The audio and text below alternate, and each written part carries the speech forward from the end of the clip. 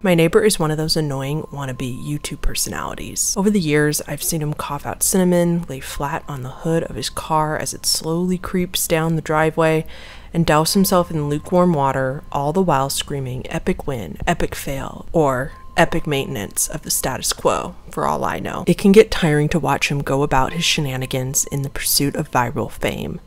So when he knocked on my door the other day, told me he was going away for a few weeks, and asked if I would get his mail, honestly, it was a relief. I can't explain the peace of mind I had knowing I didn't have to brace myself for any of his stupidity for a while.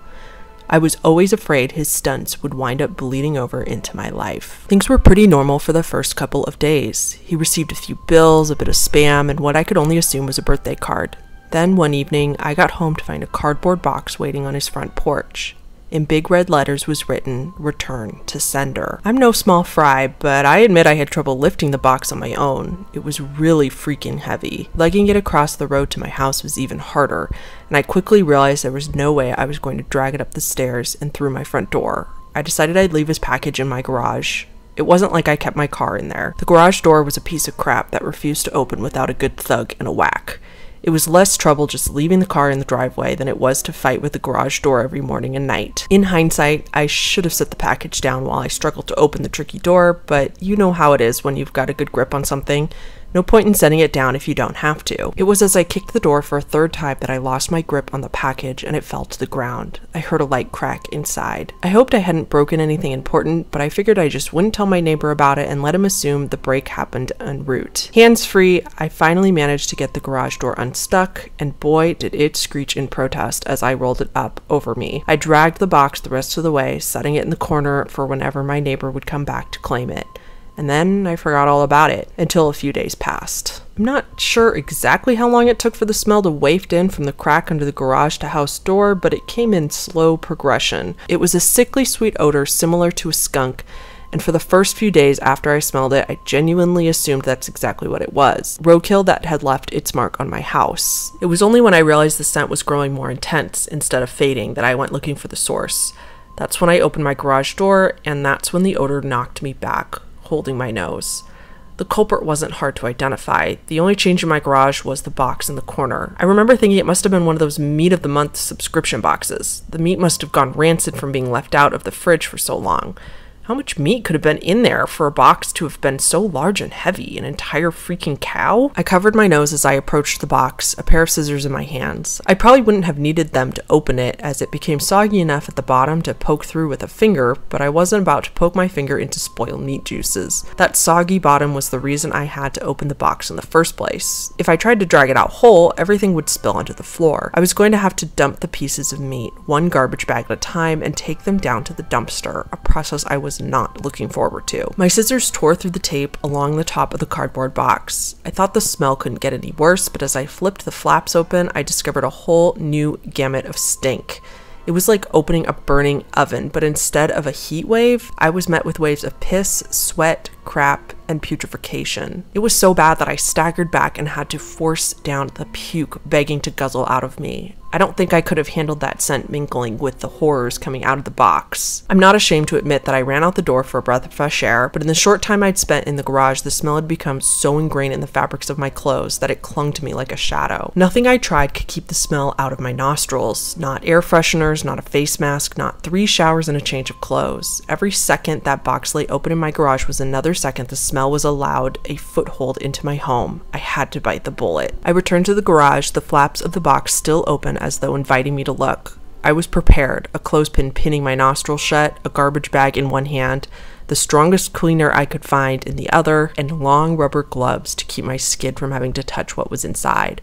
But, as it turns out, I needed none of those things. I wouldn't have to touch or clean the contents of that box. I would only have to suffer the nightmares every night. You see, there was meat in that box, but it didn't come from a cow or a pig. No, it was worse than that. It was my neighbor, dead, still in one piece, but dead. I called the cops, and naturally they took me in for interrogation. It's kind of hard not to suspect the man with the corpse in his garage after all. Thankfully, they soon realized I wasn't involved. My DNA might have been all over that box, the smell might have left a mark throughout my house, but there was one piece of irrefutable evidence in my neighbor's own hands that proved my innocence: a vlogging camera. They showed me the footage only once. I'm not sure if they were allowed to, or if they felt so bad for me they figured it couldn't hurt. Either way, I saw it. My neighbor was sitting in the box outside of a shipping facility, laughing as he told the world how he was going to mail himself across state lines. He'd brought pee bottles, food, a pillow, and a few flashlights. His friend, a guy I'd seen at his place several times to help with his stunts, closed the lid and presumably dropped him off for shipment. Throughout the next couple of hours or days, I'm honestly not sure, my neighbor recorded a few short clips about his progress. I think I'm in the truck now. I can feel it moving. Must be in the warehouse, pretty warm here, still got plenty of food, that kind of stuff. And then, on the last entry, the box toppled over. He broke his neck, and that was it. The camera recorded until either the memory card got too full or the battery died. There's one thing I didn't tell the police after they showed me the video. One thing I heard in the footage that will haunt me till the day I die. Just after the tumble that broke his neck, I heard the familiar screeching sound of my garage door.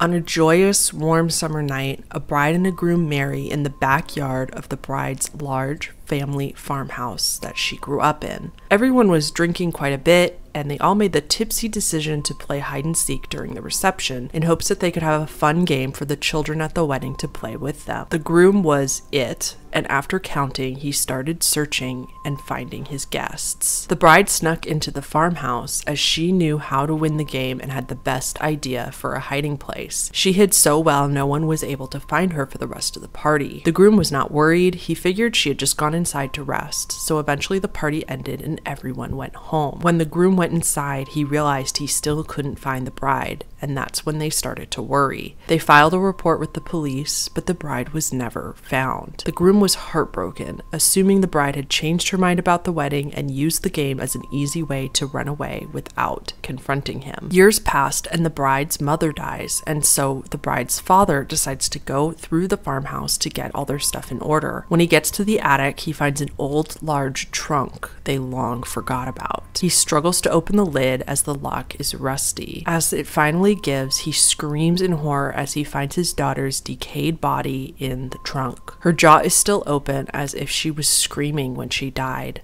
and there were scratch marks all over the inside of the chest lid. It said she suffocated in the trunk after a day or two of no one finding her.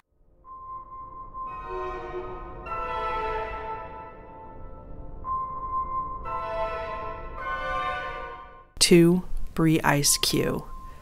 Subject: Bree, please read this. Bree, don't delete this. I know you hate me, but we were best friends once and I need you to read this. I think I'm in serious trouble and there's nothing you can do, but I need you to read this so you can understand. I know we haven't talked since sectionals. It's been forever, but what happened to you wasn't my fault. At least it wasn't entirely my fault. I know everyone thinks it was, but I would never do anything to hurt you. This is going to sound crazy, but I need to tell you this so that someone knows. It started when we were in the 8th grade. It was the night before the Crystal Classic competition. I was at home and I couldn't sleep because I was so nervous about competing. Well, I got on the computer, just sort of surfing the web and stuff, but I couldn't concentrate on anything. I was just sitting there, so I Googled myself. I never should have done that, Bree. At first it was all the usual stuff you find when you Google yourself, but then I found a link to a Wikipedia page about me. I thought our club or my dad made it or something. There wasn't much there, just some basic facts about skating, what city I lived in, but the thing that got me was that it said I won that year's Crystal Classic. I laughed. I thought for sure someone did it just to encourage me. I confronted my dad about it, but he denied it. When I won the competition the next day, I was so happy. That was the first competition I had ever won, and it felt so good. Remember how hard I worked after that?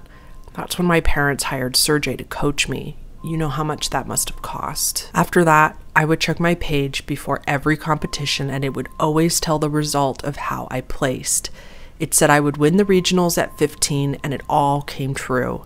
After that, Sergey convinced my mom and dad that I had a real shot at the Olympics. That's when they pulled me from school. I skated every day, but I just wasn't progressing the way Sergey said I needed to if I wanted a shot at the championship. I was working so hard and I was skating well, but still Sergey said it wasn't good enough. When the sectionals came, all I could think about was winning, so I did something I shouldn't have.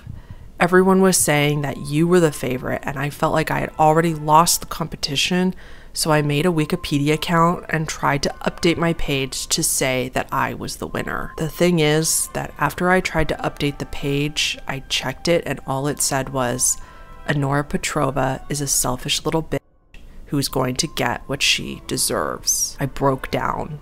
That's why I looked so awful the next day. I was in a daze. I remember watching your routine and seeing your blade snap, and the next thing I know, I was on the ground and my face was covered in blood from where the tip flew off and sliced my forehead. Then they told me it was my fault because I had your skates in my possession earlier. Bree, I honestly didn't do anything to your skates. I wanted to win, but I wouldn't do anything to hurt you. When they told me I was banned from any further competitions, everyone said that I got what I deserved. Nobody even asked for my side of the story. I guess you heard that Sergey dropped me after that. He said I ruined him. No one would talk to me. Do you know what it's like to be ostracized by everyone? I couldn't even get ice time. And then the page got worse. Anytime I'd check it, it would say all these horrible things about me.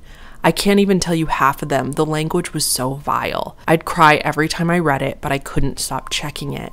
I knew I had to do something, so I made a complaint to Wikipedia. I even tried calling them, but no one there claimed to know anything about the page. I was home alone that Friday night, and I decided to check it to see if it had been taken down.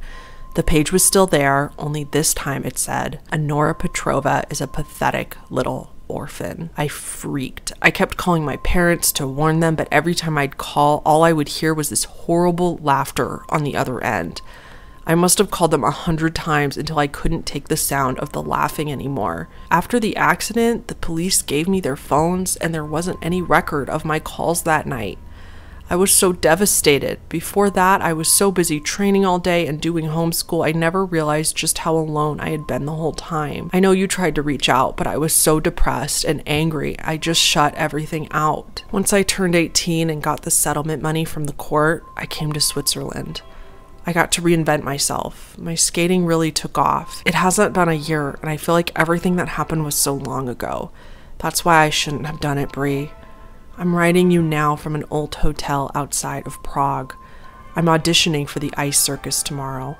I know it's the kind of thing we used to make fun of, but I really want this. It's so hard to say this, but when I checked the page to see if I'd get the job tomorrow, all it said was Annora Petrova died, friendless and alone, and it has today's date listed as the date of my death. I'm sobbing so hard, I can barely type this, but I wanted you to know the truth.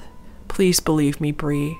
I attached a screenshot of the page so you'll believe me. It's all there, just as I told you. I don't know what to do. I don't know anyone here and nobody speaks English. I keep refreshing the page. God, it's been forever. I keep refreshing, but it still hasn't changed. I'm waiting for midnight. I don't know what to do, so I locked myself in my room. There's only a few minutes to midnight now. All I can do is refresh the page. I'm exhausted, but I can't stop. I'm afraid to leave the computer until I know what happens next.